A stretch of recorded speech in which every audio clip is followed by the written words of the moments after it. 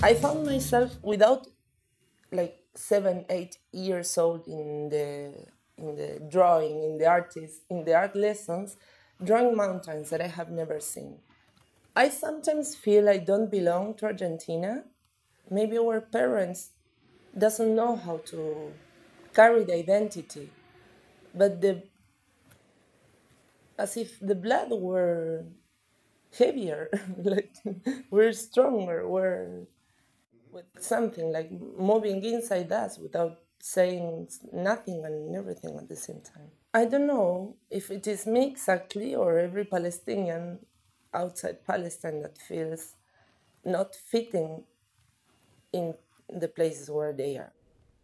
Well, my name is Fatima and my family name is Zaghol. Zaghol means the children of the pigeon. My grandfather was born in Palestine in a village called Ain Nabrut. It is northeast Ramallah.